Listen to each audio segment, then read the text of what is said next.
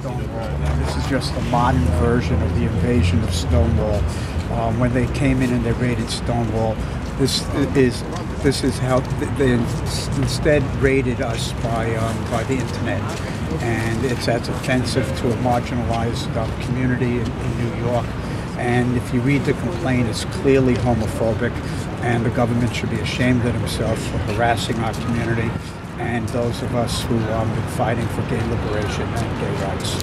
So this case is just proceeding through the system. I guess today was sort of like just an appearance for the defendant. Yes, it was when they set the date for the next, for the beginning of the trial. But this whole thing is a farce and a homophobic move by those who brought the charges forward.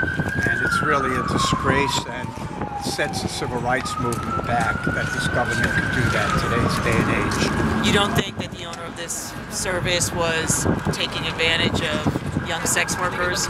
No, everybody was of age, and the people who participated, they provided safety to people.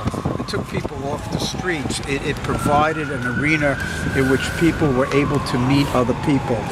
It was not an illegal enterprise, and it was an enterprise that was supported by the LGBT community and was recognized for so many years that until somebody decided that let's go after the gays, it was a non-issue. Yeah. So you're here in support. Anyway, and where are you from? You're from Brooklyn. Are you with a member of a specific group? No, I'm not. And why did you feel you needed to be here today? Because I've seen the department of Homeland Security wreak havoc and destroy people's lives because of those things happening. False accusations. So you support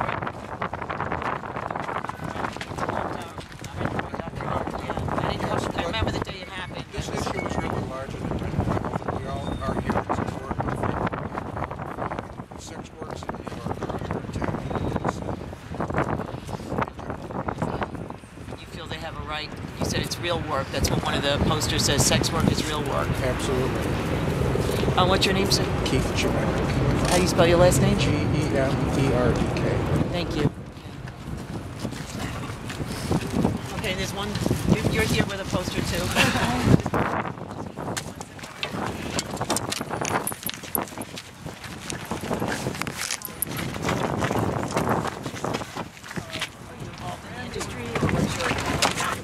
I'm producing a musical called Happy Hooker, based on Xavier Hollander's memoir, and Jeffrey of Rentboy actually attended my reading, came up and hugged me afterwards and said, "This is my story. It's happening now 40 years later."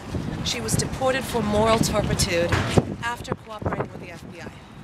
So for me, this is just repeating history. I also support sex workers legally, safely.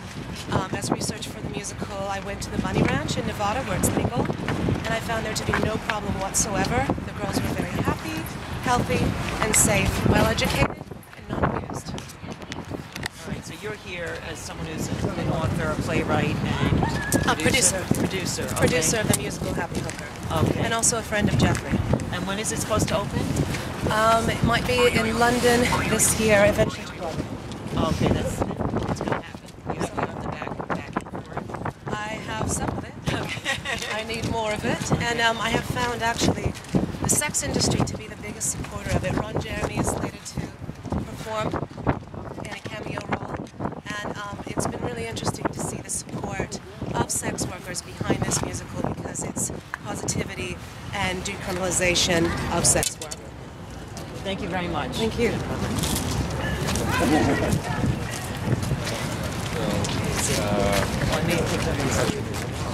I'm the oldest gay activist in America. Okay, hold on. Hold on. All right, hold on. You let the first gay rights Okay, hold on a minute, please, sir. What did you just tell me? I'm the oldest still active Mattachine member. I started in 1958. I left the gay movement to join the sex freedom movement to fight for legalized abortion and legalization of prostitution. Here's a picture of me in 1964. On the white button with the purple banner there. Right. Say that's you in the picture? That's me right behind Barbara Giddings. There's a famous picture in front of the in Independence Hall in Philadelphia because we were the first regular demonstration. They have a monument there to us. I was hugged by Mayor Nutter in front of City Hall this past July the 4th. And I hustled for 1 week and for one summer, 1959. And I always tell people that 10 weeks of hustling, I would go to work at any job from 9 to 5 for the rest of my young life, because it's so terrible what you have to go through to survive through sex work. I did it as an experiment. I had family that was sending me back to school. But I know people that have gotten things like this on their record. They can't get a student loan. Their lives are literally destroyed. This is just like marijuana, where the black people or any people get caught with one joint, they can't get a job, you can't get a student loan. I'm sure you can't get a student loan if you've ever been arrested and convicted for sex work. So we're essentially denying people the chance to life. People don't do this kind of work unless they're, especially men, unless they're absolutely, desperate. Because let me tell you, what they put you through in this work. I mean, I've been a hustler, a John, and in a way a madam temporarily, and I can tell you that it's a self-destructive thing to be a prostitute. It's demeaning, it's degrading. What happens if you get in a long time, you have to resort to drugs because what it does to you inside is terrible. So do you think that this should not be regulated, though? Listen, it should. Well, we could have it legal where you have to do it. You can't walk the street. You have to do it upstairs in your room like